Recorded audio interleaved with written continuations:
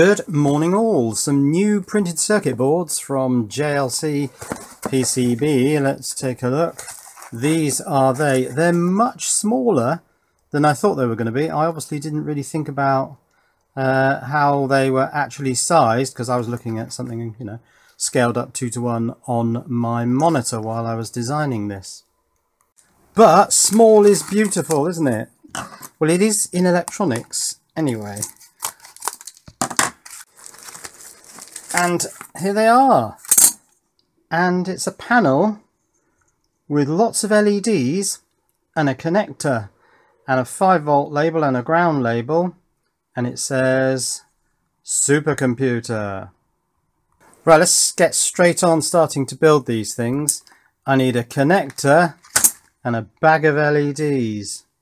These are special LEDs. They look like regular well, I won't get one out of the bag, I'll use this one here. They look like regular 5mm red LEDs, but they're not.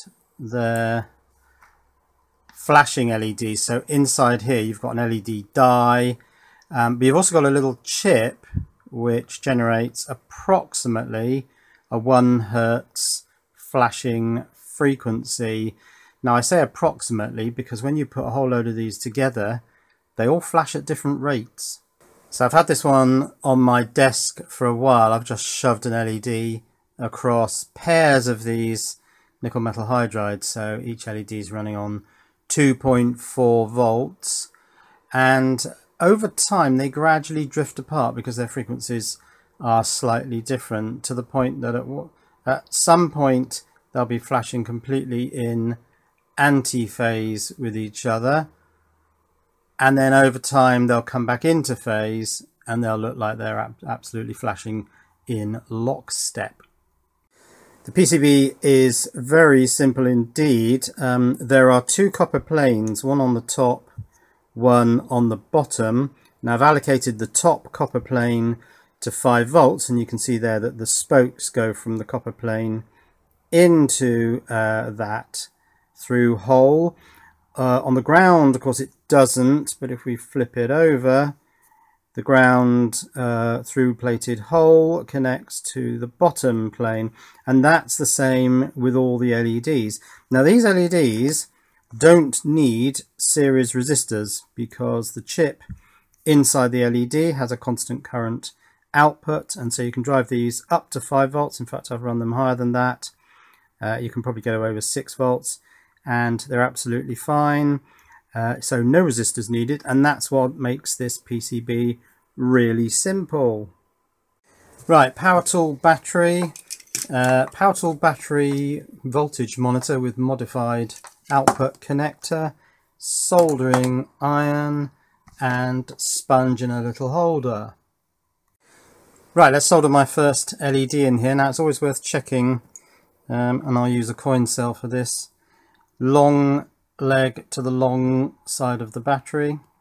These are actually flashing LEDs because I don't want to put static LEDs in here by mistake. So that one's definitely a flashing LED. They go that way around, and I'll shove it in that space. Why not?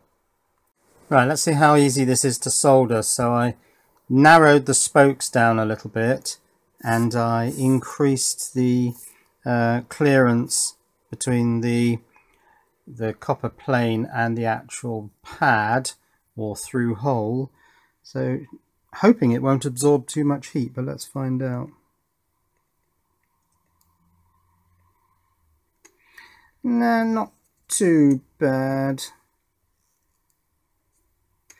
Solder's much easier on the one that doesn't have the spokes because, of course, although it has spokes on the other side, they're just a little further away. Now I've used blue tack to hold my component in.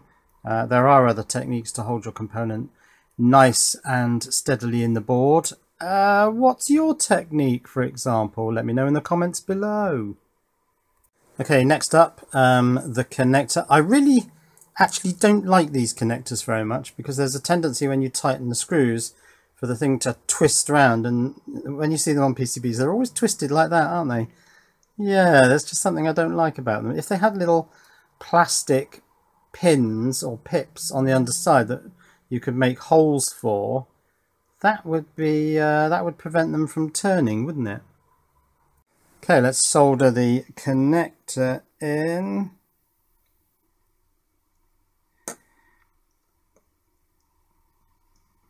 Yeah, once again, it's slightly more problematic. I think I'm going to raise the temperature because it seems to be struggling a little bit with it cooling down quickly. So if I raise the temperature of the bulk of the thermal mass there, then I'll have a little bit more power at the tip. So yeah, I'm going to raise that up. I suppose actually it's not power at the tip, is it? It's energy at the tip, thermal energy. I want it to have a lot of energy, so when that gets sucked out by the board, with the more energy in the tip, of course the board's going to get that much warmer. Let's just go over these again at this higher temperature. Yes, I think that's probably better at 385 degrees. Right, I'm going to stop there temporarily because this is the point at which I can test this. So 5 volts is at the top, ground is at the bottom. Flashing LED, nice and bright. And now I'm going to take a look at the schematic for this, because the schematic is actually just that. So here's the schematic, and it is actually very simple. We've got a connector there, through hole, 2-pole, 5.0 millimeters pitch. And I designed this board actually in millimeters, I seem to remember.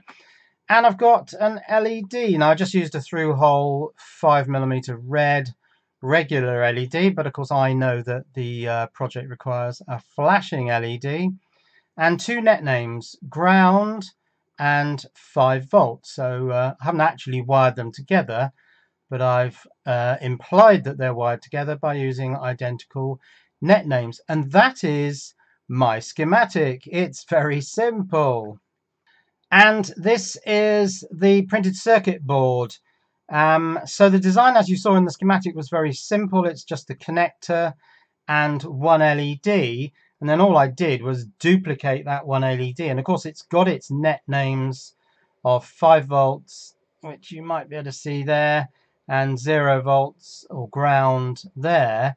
And I simply duplicated it, added in a little bit of silkscreen text, 5V, ground, and the word supercomputer at the end, added in some mounting holes, and that was simply it. Now the only downside of drawing such a simple schematic is that if I update the PCB by pressing this button here, it says remove LEDs 2 to LEDs 22, and if I apply the changes, then you can see, click that, then you can see that 47 of the 48 LEDs have disappeared. Also the copper areas are wrong, so I'll do a Shift B to update them. It'll rebuild the copper areas, and I'm left with that. So yeah, the downside of skimping on your schematic is that if you update your PCB for any reason, yeah, you lose all the LEDs. That's not a problem, of course, now that I've got the board in my hand and I'm just soldering LEDs into it. So let's complete a column here. One there and one there. If I learnt, yeah, the short leg is the flat on the LED. So if I do it like that, now my legs should all be the same way around. Yes, they are. Let's get those soldered in and have a look at the random patterns that get created when these LEDs drift out of sync. The board now has 4 LEDs. Oh, they're a little bit not quite in line. Never mind. So ground there, 5 volts there. Now, of course, they start in sync, but then they gradually drift out. And the speed of flashing, of course, is... Oh, 2 of them are really quite well locked together, aren't they? But it's definitely an anti-flash there. Yes, the two in the middle are gradually drifting out of sync. We need some more LEDs, don't we? I was just thinking, actually, how much current is this going to take? If we assume that each LED is 20 milliamps, now I know they're flashing 50% off and 50% on, but 20 milliamps, now there are 48 LEDs, 4 times 12, let's call it 50. 20 times 50 is, oh, I think it's 1 amp, isn't it? But of course, these are only on for half the time. And once they drift out of sync, the current is relatively steady state.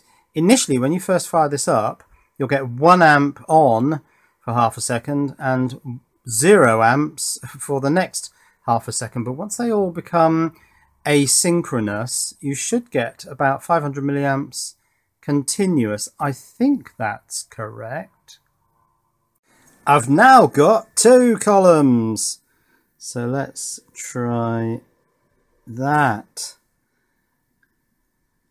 Oh, one of them's... No, I think it's my loose connections. So if I make sure that my connection comes away, then they will all sync up again. They will all be in sync. One of them went out of sync very quickly. And then gradually over time you get that nice asynchronous quality, which we YouTubers call supercomputer. Not that it is a supercomputer, it just looks like one. More LEDs required. It's now 4x4. Okay, 5 volts, ground. Oh, it's getting bright. I mean, if you did this with flashing white LEDs, yeah, now of course you're getting spillover in terms of the way the camera's picking this up. It's fine with my own eyes, but the camera sees off LEDs that are next to on LEDs as sort of half-lit LEDs. Yeah, that's interesting. How can I improve the quality of the image on the camera? I'll have a think about that, but that's working nicely. We've got some nice randomization going there. Looks a bit supercomputer-ish. I've got the pitch of this very fine. I mean, I could have gone for an overall bigger PCB and had them slightly less close together. I think I put them at 8mm pitch, and they're 5mm LEDs. So yeah, they're quite close together. Anyway, onwards. Actually, that's looking better now. I've got a feeling it might be light level because the sun's come out a bit, so the camera aperture has closed a little bit. That does look a bit better now, doesn't it? Onwards. Soldering shot, because I've been doing quite a lot of the soldering off camera for the last few columns. So soldering shot on camera. There you go. 6x4. Oh, reboot. See how quickly they go out of sync and settle into a nice random pattern. I got 6 more rows, 5 here and 1 by the connector. So let's get all the LEDs now on the board. Come on, sun, come back out. It makes for better photography. This one caught me out. It has its legs the right way around, so long leg on the long part of the battery, but its flat is on the wrong side. Yeah, so the flat is on the top there, I think you can see, and that's the long leg. I mean, you do get these, you just got to think, wait a minute, something's not right there. Actually, I can do the same thing with exposure compensation. If I bring that down to the minimum, I think that looks better than if I have that. Oh no, that looks terrible. Yeah, so exposure compensation, make it nice and dark. You get a better flashing effect, don't you? That works. This is 2/3 done. Oh, what's happened to my exposure compensation? Let's just watch it reboot, as it were, because I suppose these are digital elements, but they're all clocked by separate clock circuits. But yeah, I don't need these two here, do I? Let's take them out. They're just distracting. Yeah, that settles down into its asynchronicity quite nicely. Let's finish the project. Just had this running for a while, 5 minutes or so. It actually gets quite warm, this. I mean, that could be an argument for putting resistors in series with these, but they don't need it. But at 5 volts, yeah, they do take quite a bit of current. And yes, quite a bit of heat there.